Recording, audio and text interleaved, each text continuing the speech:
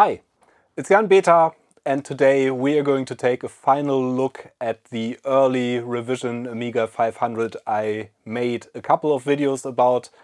I'm going to take another look at the power supply and see if I can resolve the issue. I also decided to replace the floppy disk drive again with one that's more period correct because I wasn't quite satisfied with the one I put in there in one of the last videos. And then I'm going to wrap the video up with some more Amiga archaeology, some historical research helped by some emails and comments I got from you. So let's go!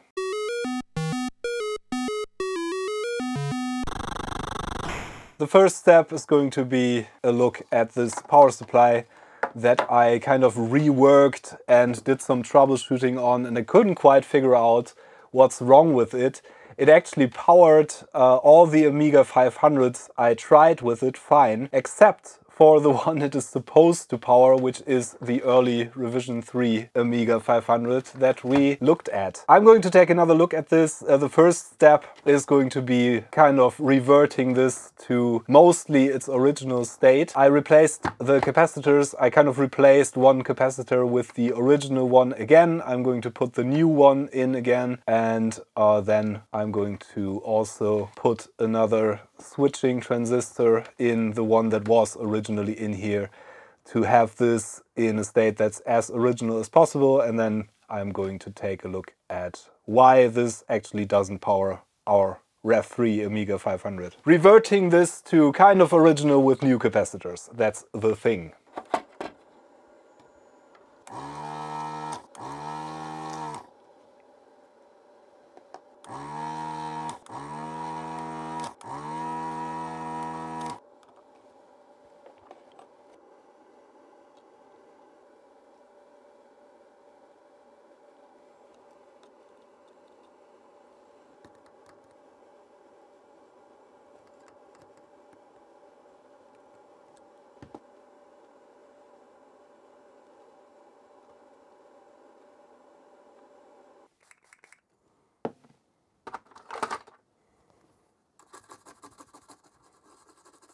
And there we go, that's all reverted. I have the original transistor back in there, and I put the new capacitor that I had in this last time in there. And in order to test the power supply properly, I'm going to have to open up the Amiga 500 again.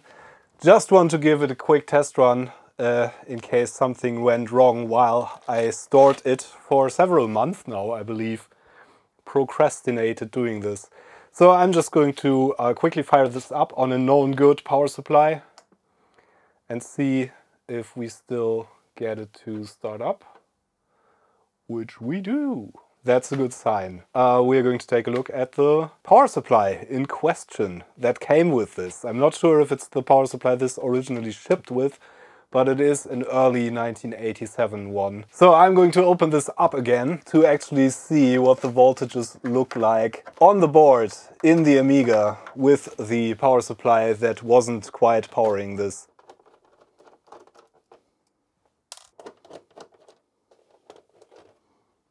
And just as a little reminder, this still says serial number 190 on this sticker here. So it is still the early revision 3 Amiga 500 that I'm working on, that I've done several videos about now. There we go. And we're also going to have to remove the keyboard. And yeah, I am going to replace the disk drive with a more period correct one, I think. If only for the more accurate sound. Keyboard goes to the side, and the shielding shall be removed.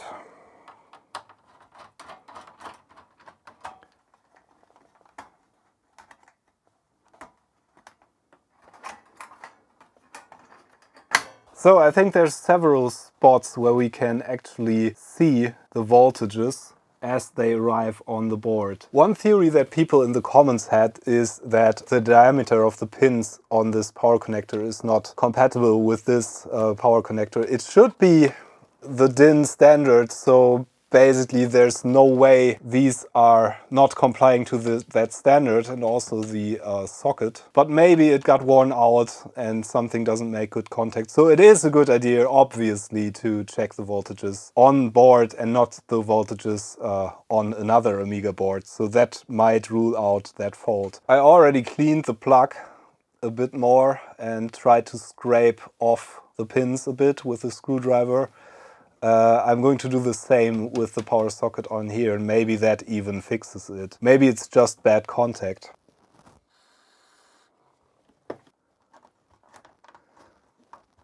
And I'm going to put the power supply into the bottom case at least, to make it a bit safer. I'm also putting the top case on here. Okay, let's try this. Turning on the power, and we get absolutely nothing. We don't get any response from this. Let's double check with another Amiga, I think, before I ruin this one. So set up my Amiga 600 now, which uses the exact same connector and voltages. And there the power light comes on, and do we get anything working? Yeah, the disk is booting up. So the power supply actually seems to work still. That was kind of what we were at in the last power supply fixing attempt video. So yeah, this is the power supply in question, and it does power this Amiga 600, which is even upgraded and has a CF card in it, or an SD card actually, I believe, and an accelerator card. So it powers that fine even. So it doesn't power, for some reason, my standard Amiga 500. It does power other Amiga 500s fine. I'm just going to see if we get the correct voltages on the Amiga board. So the Amiga 500 in question, with the power supply in question, I'm just going to measure some voltages. So it seems we can measure the voltages quite conveniently at these capacitors that are directly behind the power socket here. So we have all three voltages, which are plus 5 volts, plus 12 volts and minus 12 volts on the solder joints that are facing the connector, and also on the solder joints on the other side, obviously. And those should be the voltages that actually go into the board. So I'm taking my ground point here. This is 0.002 with the power supply activated. This is minus 13. And this is plus 10 or thereabouts.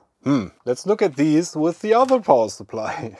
So exactly the same setup, but with the other power supply. The Amiga boots up actually at this point. So that's our 5 volt rail, that's how it should look. That's on the rightmost capacitor there. That's our minus 12.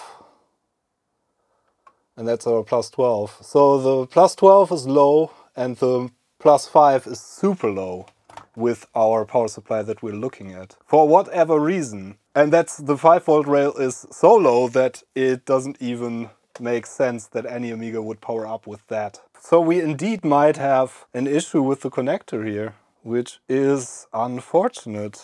So maybe our connector is a bit wonky. We have, this is the power supply, the old power supply. Don't know if it's visible on camera, but this is the one that worked, the right hand one. And that actually has, the pins look a bit bigger, a bit thicker than the ones on the one that doesn't work. So maybe it's just a matter of that, I'm not sure. Yeah, it's either that or something is pulling both of those rails low. I'm not sure why it would work with the other power supply, although that's a more modern switching power supply. Oh, a good idea would be to test for continuity between the cable and the power supply. I plugged it in, multimeter set to continuity testing, and then off we go. The pins for these outputs are actually labeled on the board, so we're going to have to see if we make continuity. Okay, we have continuity on the 5 volt. This is ground, I think. Yep. This should be one of the others. Yep. And one of these should be we have continuity on all of these, I think. So it's still the power supply that's giving me trouble. Or something in the Amiga. It's not the connector. Not sure, the power supply seems to be a bit weak for some reason still. So we ruled out the connector and the plug. Those make perfectly good contact, but the voltages are still drawn low. No idea what causes this to pull down the 5-volt rail and the 12-volt rail. The 12-volt value 10.4 or whatever we had should be perfectly fine, I think. It's nothing to worry too much about under load. But the 5-volt rail was at point something volts, so that's definitely not enough to power this, obviously, as we've seen. And yeah, I don't know what pulls that low, especially since this works absolutely no problem with other power supplies. Yeah, as usual, if you have any ideas, put them in the comments. I think I'm going to leave it at that at this point, because I am definitely out of ideas.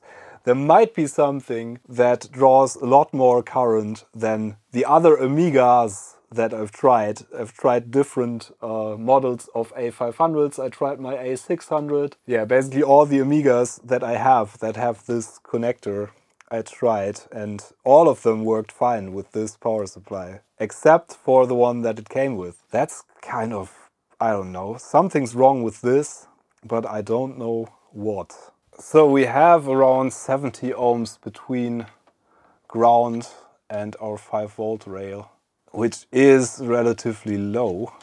It's like 67 or something, measured between ground and the 5-volt input. On the other inputs, it's way higher than that, in the mega ohms. But the 5-volt rail is what powers most of the system, so it is to be expected that that value is lower. I don't know if that is too low. It's not like it's shorted out or anything like that.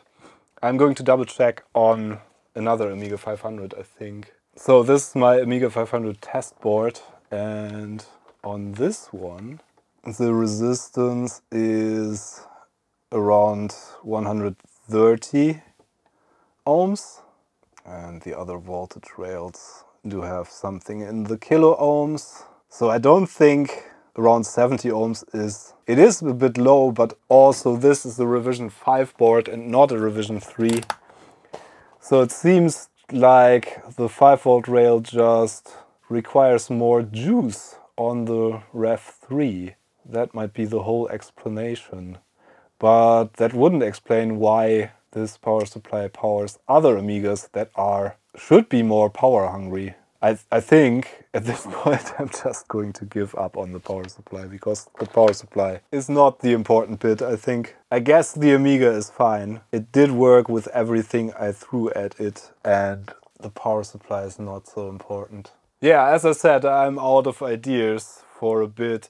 It might be that the 67, 68 ohms that we saw between ground and the 5-volt rail are too low. But then again, on the Rev 5 board, that is a broken board actually, but the power supply should work fine, the power supply section. And that's, I think, double as much, roughly, than what we've seen on the Amiga Rev 3. So I'm not sure what would cause that. It's not shorted out or anything, so it shouldn't pull down the 5-volt rail that much.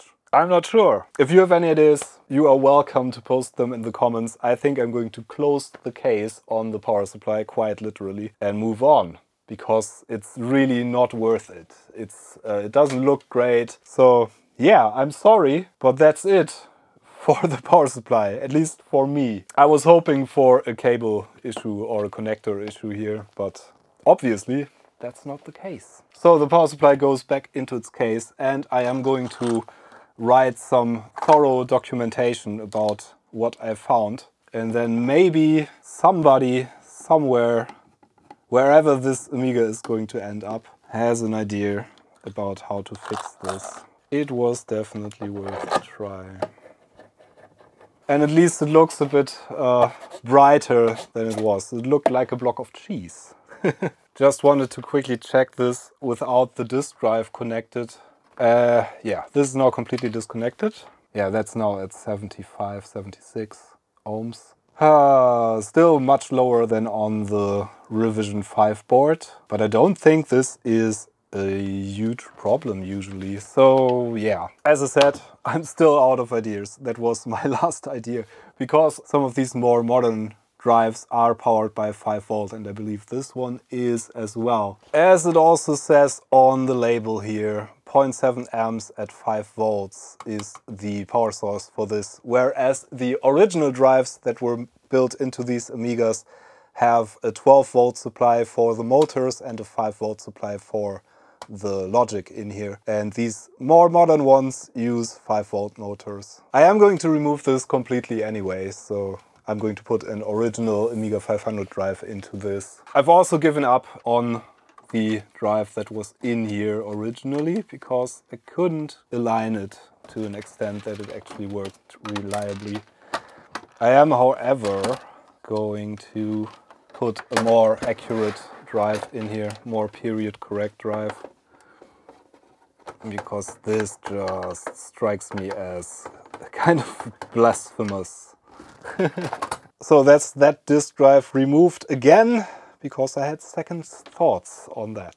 The disk drive I'm going to use is currently sitting in my Checkmate case here. That at least is a real Amiga 500 disk drive. So I'm going to extract this from here. And the modern drive is more suitable for this build, I think. This is an Amiga 500 drive from 1991. So it is quite a bit younger than the original drive that was in the Rev 3 Amiga, but it's still far more accurate than what we had. And this one is also a known good one that was recapped and lubricated and cleaned by myself, unlike the drive I just bought off eBay. So this feels way more comfortable to put it in the Rev 3 Amiga. Just feels way better. And this one lost its eject button, so I'm going to have to reattach that. These things have little plastic tabs that always break off. I think I repaired this at some point with some epoxy, but then I glued the whole thing to the disk drive. But the same thing is actually true for this drive, which the seller of these just glued these buttons to them as well. So I'm going to mix up some epoxy and glue this button back on after removing the residue.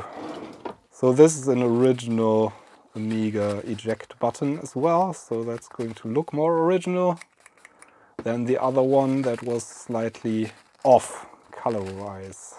So I just went with some super glue, and yeah, it actually works pretty well. I'm going to leave this to settle for a bit more, but we should be fine, I guess. So let's put this into the Amiga and see if it actually works after letting this settle for a bit more. Here's the date code, by the way, 3rd week or 8th week, I'm not quite sure, of 91. And this is a Chinon drive FB354. As usual with these Amigas from the 90s at least, they used these very much in the Amigas, in the Amiga 500s of that era. It's also recapped and lubricated and cleaned, which makes this a good choice, I think. I'm also going to transplant the original standoffs from the original drive that was in the Amiga to this drive to keep it as original as possible. And this is also the exact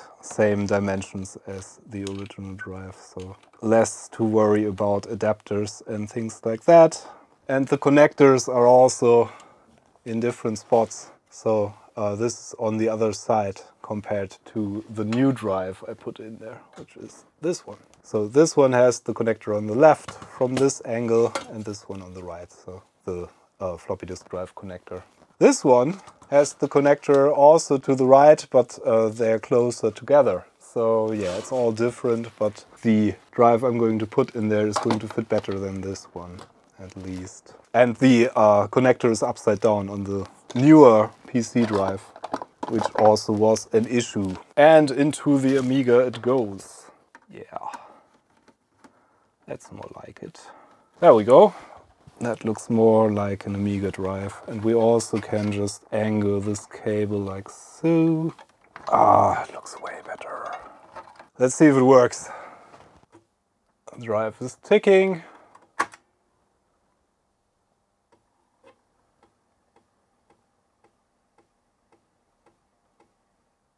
And it sounds much more accurate than the drive that was in here before. So a bit more nostalgic. And it also boots Turrican, which is kind of my marginal test disk. But this drive was working really well in the Checkmate case, so it's a working drive. And it looks a bit more original, and it also sounds a bit more original than the replacement one we had in there. This is going to stay in here, I think. That's the way I want to do this. And also the routing of the cables is a bit less stressful for the cables. Yeah, this drive seems to work. That's good. And it even seems that we can now start the Turrican 2 disk that Stefan sent me with this Amiga. Yeah, it boots up fine. So this drive works better in that regard, at least, than the one we had in there previously, where this didn't quite start up. So I'm happy with this, I think, and I'm going to close this up again and put the keyboard back in and close the case. But first let's talk about some of the archaeological findings that you contributed. In this final part of the video, before I close the Amiga up again, I am going to try to correctly place this in the history of the Amiga 500. I still believe this is a very, very early one, judging by the date codes on the chips, which are all from early 1987, so 7th week of 87 is what most of the original chips that are in here say, and that is very early in production of the Amiga 500. However, it is difficult to correctly date this because Commodore, the company who made these, is famous for just using everything they have in their inventory to build these machines. So there are machines that have the revision 3 mainboard that were produced a lot later than this one. There are also machines with the revision 5 mainboard, which is the successor to the revision 3. Are you confused yet? That were produced very close in time to this one and sold. At that point in time, in 1987, Commodore also ran several factories around the world where they produced the computers. Things might have gotten mixed up during the process, during the life of this machine, and the machine itself seems to be in its original state from all I can tell. So the case is the original one, the chips are all the original ones, the PCB of course is the original one, the date codes on the chips are original, the serial numbers seem to be original. We had a batch with the serial number 16 on the PCB, which points to this being a really, really early production model. We had the, I think, 190 on the case batch. They don't match up. That's normal for Amiga 500s. So we have a very early Amiga 500. And in fact, it seems to be the earliest one that we have pictures of the serial numbers of in the community so far. I got several emails and comments on the video of people who have similarly early Amiga 500 models, and I'm just going to present them in a way so that maybe things come together and make sense and we can clear up some of the discussion points and myths around the early Amiga 500 models. There is this very famous picture of Jeff Porter, who is one of the original creators of the Amiga 500, and he's holding an early Amiga 500 here in this picture, which he claims to be serial number 1, the first Amiga 500 that ever left a factory. It is pretty interesting in that it has the case badge like the one we have here, which also points to the cases with the badge versus the slightly newer cases with the embossed logos. These ones are the original first run Amiga 500 cases, We can also see that the keyboard is the exact same that we have here with the Commodore key instead of the second Amiga key, and with the solid Amiga key in the right position. Also, the caps lock LED seems to be a bit larger, so this is definitely a chicken lips keyboard, just like the one we have on the Amiga we are looking at in this series. That's allegedly the first Amiga 500 that ever left the factory and was sold. Or not sold, Jeff Porter kept it, is I think the story. So there's been a lot of discussion about which case model is the first one, and I think this is another hint to the actual ones with the badge are the first production models of the Amiga 500. I got some other emails. There's one from Felix Rios, who has a very old Amiga 500 as well, and the chips on his are from similar date codes. He presented me with some pictures of his mainboard, and the date codes on his are actually from the 5th week of 87 and the 45th week of 86. The processor here, many of these chips were produced earlier than the ones that we had. And he also has a ceramic chip in there on U41, which is these graphics chips, and that's from 20th week of 86. I don't know if these are the original chips that were in there, but the serial number doesn't even have the serial number sticker that we had on our Amiga, just has some handwritten logos, which is pretty interesting. It says it's been built February 10th, 87 on this number 16, which is the same serial number that ours had. So I don't know if they started labeling them with proper serial stickers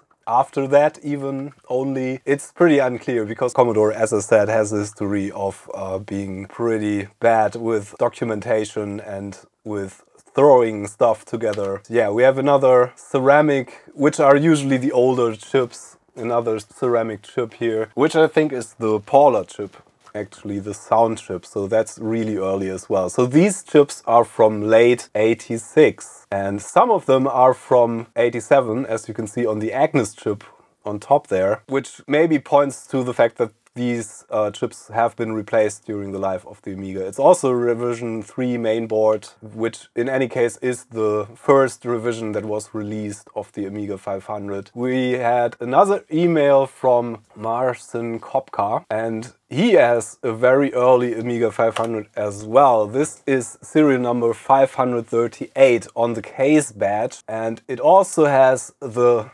logo badge on the case, which actually points to this being the original Amiga 500, the first one. This is also a revision 3 mainboard, which has very similar date codes to what I had here, 7th week of 87. So this is very much the same as what I had. Interestingly, there's a slight difference regarding the timing circuitry in this. In the bottom left corner there you can see the silk screen saying Y1, and that is where on the Rev 3 Amiga that we are looking at there is the crystal that is responsible for the timings in the system, the general clock, system clock. Whereas on my version here, the X1 position that is slightly above that, close to the processor and the kickstart ROM, that is not populated on mine, but it is on this one with a quartz oscillator. So that is a different approach, but they have both footprints for these. And as far as I can tell, they probably used the crystal, the Y1 position, for the earlier models, and then very quickly switched to using an oscillator because that was probably more stable and maybe cheaper. Knowing Commodore's history, they mostly went with the cheapest option that was available. This already has plastic packaging for the chips, for all the custom chips, unlike the one we saw previously. And yeah, Y1 was never populated, it seems, which is interesting. It also has the little capacitors on the keyboard, which is also one of the high-tech Space Invaders keyboard like on the model we are looking at. And the datecode is also from late 86, like on the one we are looking at. The drive that they built in is a Chinon drive, unlike the one we had, and otherwise it looks very similar. This is a much higher serial number on the board, 2993, and it seems to have been produced in week 1387, whereas the one we were looking at had the badge saying 12th week of 87. So they are very close in time, but also quite different. So it seems they produced quite a few in the initial runs, but still,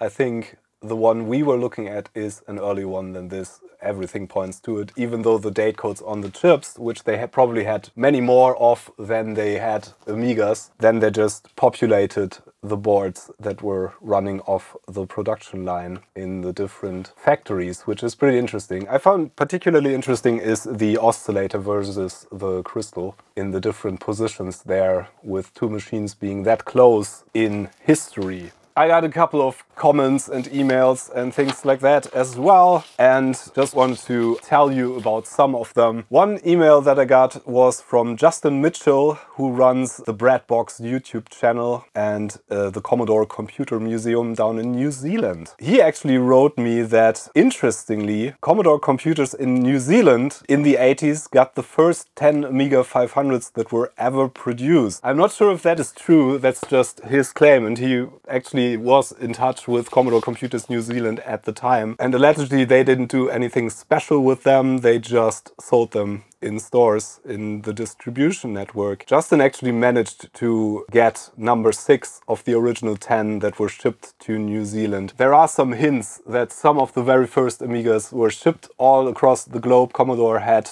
distribution centers everywhere basically at that point. They were really successful in the 80s. So they had a huge network and they had independent Commodore centers all over the world. So this might be very well true. It might be that the first 10 ever produced Amiga 500s ended up in New Zealand. We don't know. And it's all hearsay, basically. I can't really fact check these things because it's just anecdotes that you sent me. Vintage Technologies commented on the original video in this series that he bought his first Amiga 500 in 1988, and he got one with the high-tech keyboard, with the Space Invaders keyboard, which is pretty interesting, because at that point usually Amigas had the cost-reduced keyboards, but he got one with a chicken lips Space Invaders with the little Commodore key, and it had a revision 5 mainboard in it, but he doesn't remember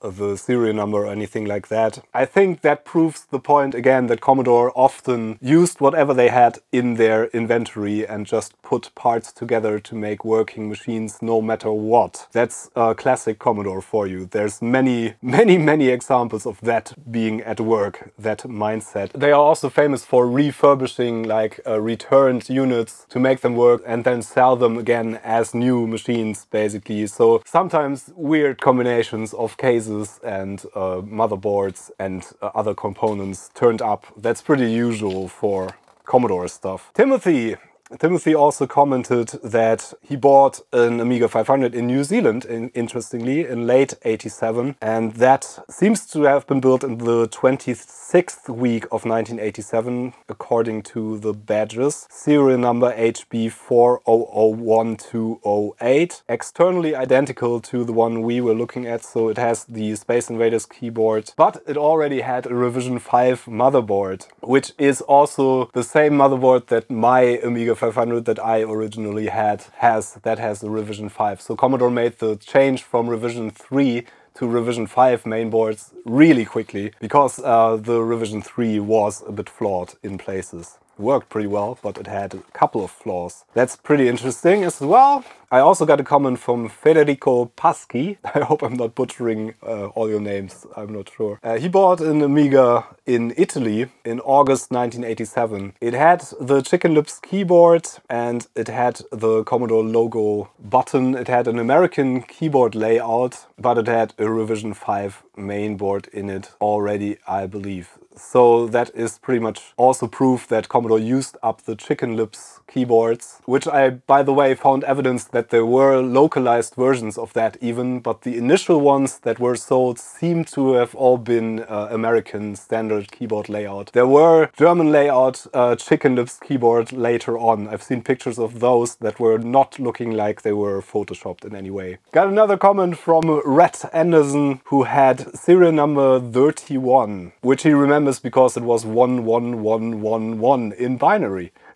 And that was a computer that was sent to Compute magazine for review. And Rhett was an assistant editor for Compute's Gazette. And he asked his features editor, Selby Bateman at the time, if Commodore would let him buy the Amiga instead of sending it back. And they did. So it ended up in his possession. And it was the computer Rhett used when working on the book Mapping the Amiga, which is pretty well known, at least to people back in the day, I believe. So that was also a very early chicken lips keyboard Amiga number 31 that is actually existed, and it's still remembered which serial number it had. And that was the review unit, so probably it makes sense that they would send out the very first units for review. I also got a comment from Necronome. My Amiga 500 is from week 20 on the yellow sticker on the PCB and has the exact same Commodore Key high-tech keyboard dated 8707, so 7th week of 87, but without the little caps on the keyboard chip, which is interesting because it's slightly later than the date code on my keyboard chip, or the one in the Amiga I'm looking at. It's not my Amiga, still not mine. My case is also like yours with the molded info and just the serial number on the sticker. His has serial number 38165 and the molded Commodore logo on the case. So that's slightly later than this, and they already seem to have used the molded Commodore logo on the case in that one. So I'm not sure what to make of all this. As I said, it's super difficult to exactly date things except for the date codes on the chips, which I believe are the best hint. At least when the chips were produced, they don't really give a hint to when the unit was put together by Commodore and actually sold. So I still believe everything points to this Amiga 500 being one of the earliest out there, still alive, or alive again after I fixed it now. And as I said repeatedly, I did my best to try and keep its museum value as it is, just doing very slight, very careful restoration work and repair work, as we've seen throughout the whole series. So the only thing left to do in this series, for me at least, is to put this back together and wrap it up carefully, and then it should go to some kind of museum. And that's also something I want the community to decide, basically. If you run a computer museum, or if you have any ideas where to send this to. The owner of this, Stefan, wants this to be in a museum where it can be used actually and marveled at and appreciated for what it is. An early, very, very early Amiga 500, maybe the earliest that is still alive, we don't know. So if you have any ideas about that, where this should end up, please let me know in the comments. I'm going to close it up carefully, put it all back together, wrap it up very carefully. I'm going to write some documentation to go with it, which will include everything I did. I'm also going to include links to the videos I posted and things like that for full documentation. I'm going to include all the parts that I replaced. The broken parts are all going to be included in the package with this Amiga 500. So if somebody is able to fix the disk drive, the original one that was in here, it is going to be doable with the stuff I provide. So that's it for this Amiga 500. I hope I could clear up some things. Above all, I think the case badge discussion should be settled. I think these cases with the badges with the slightly bolder print on the Commodore logo than later cases which again had a badge, they are the earliest production cases for the Amiga 500. Everything points to that, and all the reports I got from very early Amiga 500s, all the really early ones had those kinds of cases. Slightly later they changed that to the embossed logo cases, and then they changed it back sometime later to the badged cases, but with a thinner printed Commodore logo. So, taking one final look at the innards of this Amiga and placing the shielding back on here, bending the tabs.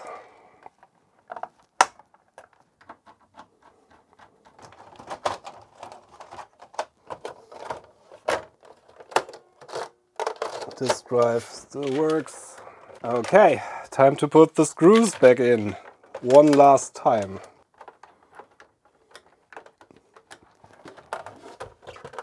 And there we go. One very early Amiga 500 back together, working again, well documented hopefully, and hopefully ending up in a museum where you can touch this and play with it. I did the best with my restoration skills to bring this back to its original look and functionality. I hope nobody was disappointed. That's it, I think. Goodbye, Amiga Rev 3. You're going to leave my little lab here and go into the world. I'm just going to play some Turrican 2 on this to do some final testing now. And then I'm going to wrap it up, quite literally, and see where it's going. At this point, I'm super happy that I got this to its original state, pretty much. I'm super happy with the result, and I hope somebody is going to enjoy this in a museum in the future and appreciate the work that went into the Amiga, designing it, and also maybe my work fixing and refurbishing it. Thank you very much for your support on Patreon and on the channel memberships page and also on Ko-fi, and also for your comments and your emails that I got regarding the early Amiga 500s. Much appreciated. Thanks for your thumbs and your subscriptions here on YouTube and elsewhere. Thanks for watching. I'm Jan Beta. See you next time. Bye!